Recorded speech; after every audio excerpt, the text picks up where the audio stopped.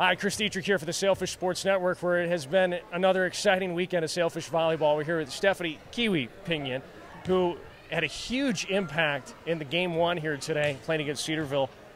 Stepping up in a situation like that, what are your thoughts going into a game? I was really nervous, but I knew I had to rise to the occasion and play volleyball really well, so I think I did that. And when you step in there, you feel like you're already in the flow of things because your teammates and you seem to communicate rather well.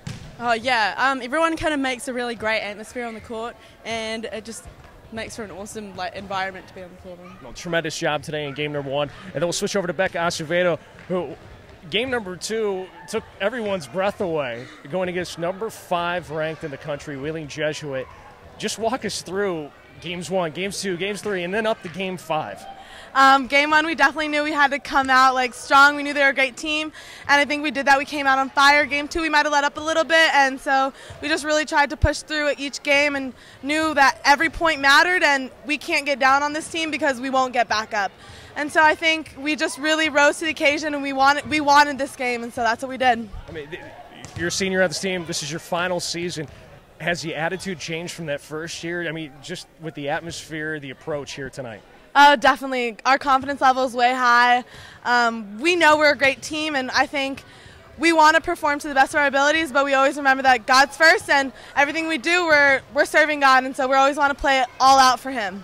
How about the fans that turned out for you ladies here tonight? I mean, it's an amazing whiteout event, but they were chanting your name. They were chanting everybody that got to that service line here tonight. It was the best atmosphere we've had in my 4 years. It was amazing. I wish we had this every single game. It was awesome.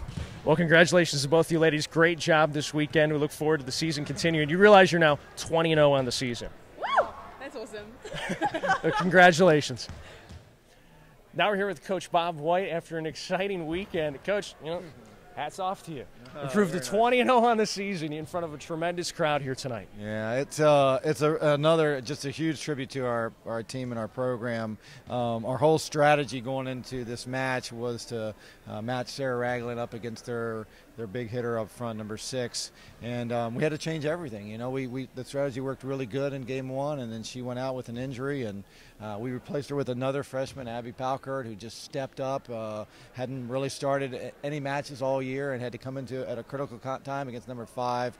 So we couldn't be more excited about this win. It's huge. It's magnified. Well, that's a compliment to coaching right there. A lot of times you come in as a freshman, and they don't really seem game ready. Every time you've had to interchange some pieces out there, they seem intense, focused, and just wanting to be out there. And they also want to be out there under pressure, too. Yeah, and I think that's a tribute to coaching, but also even more than beyond that is to all of our team recognizes they have a role. And we talk about that early in the season. Abby's a great example of that. She practices tough, and they give us tough, sometimes our practices are tougher than some of our matches sometimes, and so we know that Abby's ready because Abby has a desire to step up, and I think her character came out in that match.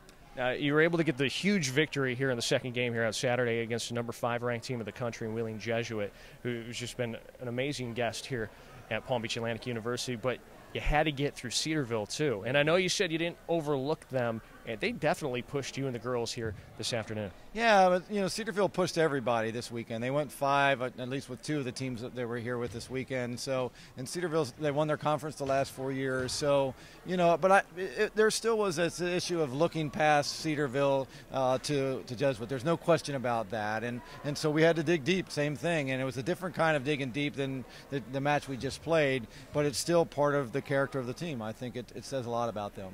Okay, now you improved to 20-0 on this season. How do you move forward from what we just witnessed here this weekend? Well, the biggest issue right now is we don't get a lot of time to celebrate, and we don't get a lot of time to prepare. We got to turn around and play Florida Southern, who is, and no doubt about it, is a team that should be ranked in the top 25. They will be ranked in the top 25 at some point this year. I think they're at 27 right now. They're going to give us more than we can handle on Monday. So we're going to have to, with two key players out right now, so we're going to have to, just try to put it back together, get our focus on the things that we did well tonight, and keep just focused on what we can do well, and hopefully that's enough moving forward. But we just want to celebrate where we're at. Well, congratulations to you and the girls here tonight. And Fish fans, if you weren't able to be here, I feel sorry for you. It was amazing, but be sure to check out PBASailfish.com for anything and everything that is coming up in Sailfish Volleyball and all our sports here at Palm Beach Atlantic University. For Coach Bob White and his players, I'm Chris Dietrich. Thanks for checking us out here on the Sailfish Sports Network.